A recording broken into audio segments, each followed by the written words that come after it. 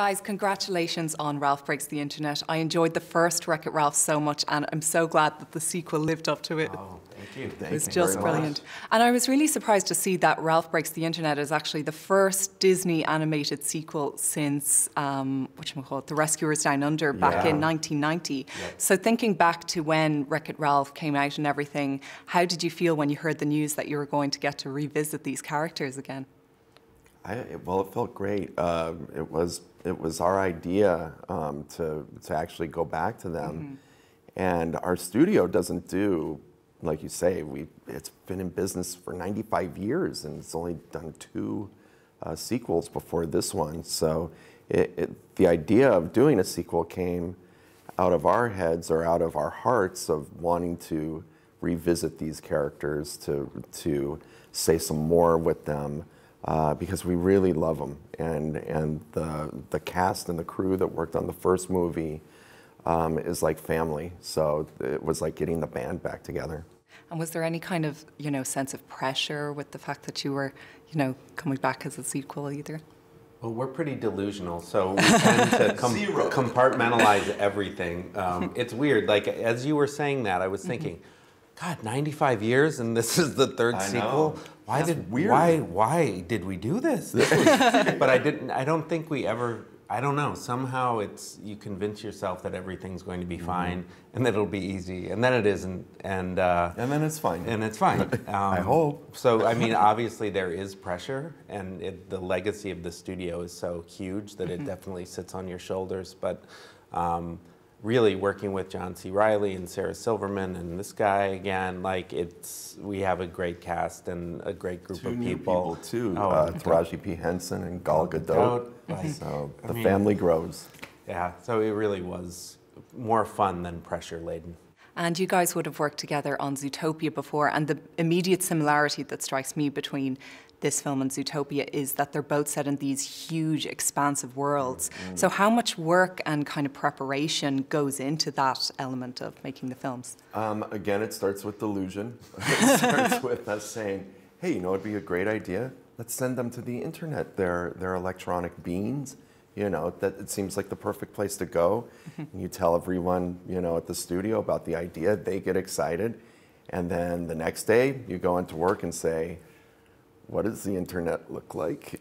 So that's where we did a lot of research into what what the internet really is. It is truly a physical thing. It's buildings filled with servers and wires connecting the whole world.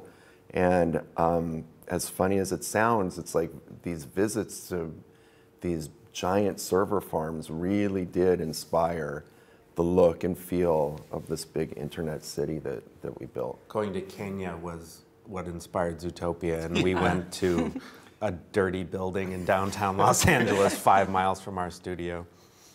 Very romantic. Inspiration comes from the strangest places.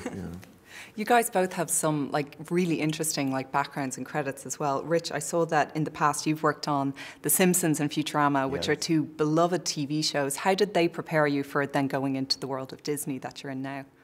Well, I don't know if you know the difference between directing animation in television and film is television has to happen very fast. Sure. You're always behind from the first day that you start on a show.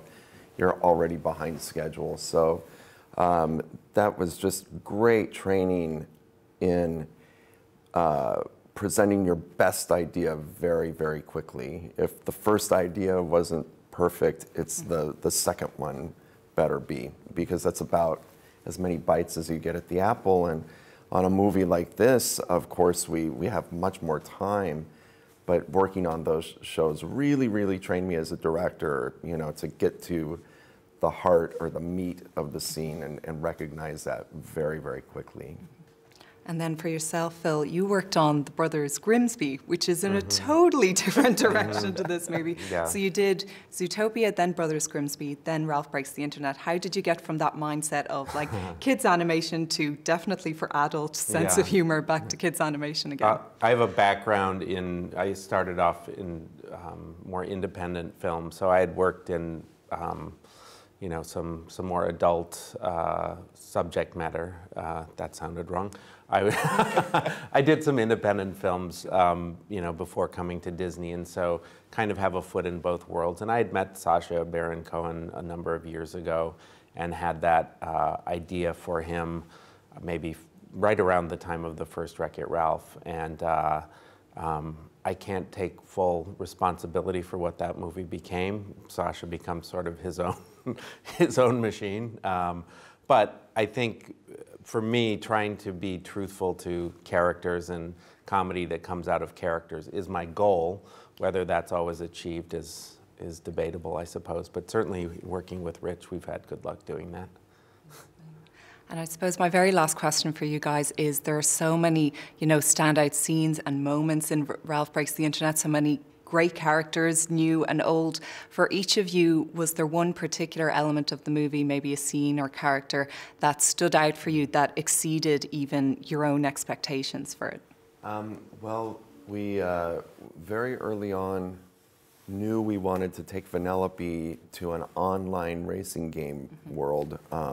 And that's where the idea of this new location, Slaughter Race, comes from. And we wanted her to meet kind of the female equivalent to Ralph in this world, where if Ralph is a big brother, albeit kind of goofy one, you know, to Vanellope, that this new character, Shank, played by Gal Gadot, you know, is like a wise, kind of tough, big sister character to Vanellope. And not only is there just a great sense of emotion there of Vanellope meeting this kind of mentor figure, but there's a really incredible action sequence that takes place there when Vanellope and Shank first race against each other. And we looked at like all of our favorite live action chase scenes, you know, from the 70s or 60s even up to today. And I'm really proud of what the crew has put together. It doesn't feel like a cartoon car chase. It feels like it can stand head and shoulders with any of the really awesome live action ones that we both love.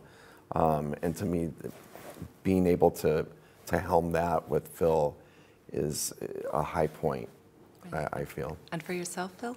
The end of the film is still very emotional to me when Ralph and Vanellope have a moment of kind of coming to terms with what their friendship is turning into and how it's changed. And it's about friendship, but for me as a parent, it pulls at my heartstrings because someday I'll say goodbye to my kids when they move. And I think somehow I still get emotional thinking about that scene, and it's one I'm really proud of because it could have become sentimental or treacly, and I think it earns its way into the movie. Brilliant. Well, we'll leave it there, guys. Thank you both so much, and congratulations again. Thanks so much. Thank you very much.